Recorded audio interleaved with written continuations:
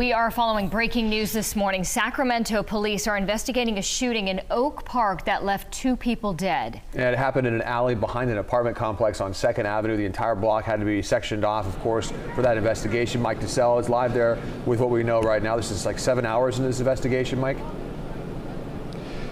Yeah, and now we've kind of hit a slowdown in the public information being released about this investigation. Again, we continue to stand here at the intersection of 37th Street and 1st Avenue. This is where some of the family members and loved ones have been hanging out here this morning, trying to get more information themselves about exactly what transpired here. Specifically, where we're talking is if you look past the police cars, you'll see a 2-story apartment complex behind those cars. It is right in front of there where this shooting happened, in an alley between 1st and 2nd Avenue. And that is why this entire block remains shut down. Let me go through the details of what we know again, in case you're just joining us. The first call of this reported shooting came in at 1:11 this morning.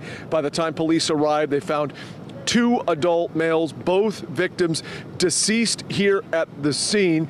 We should note that I did ask the police whether either of these 2 victims is considered a suspect in shooting of the other, and they say no, that is not the case. These are both victims. However, police add that currently they do not have any suspect information to release publicly at this time. Now, back out here live, you're looking down 1st Avenue from 37th towards 36th Street. This is just an example of showing you this entire block shut down for much of the morning going that direction. Now they're trying to limit that a little bit, but the bottom line is right here along 37th Street at 1st and 2nd Avenue, you can't really get through because of this ongoing investigation. So a lot more people up and about this morning and starting to head into work. So in this area, if you happen to drive these surface streets, you're going to want to make sure just take a detour around here, but no impacts to the much heavier used Broadway, just a couple of blocks away from this scene. No impact to Broadway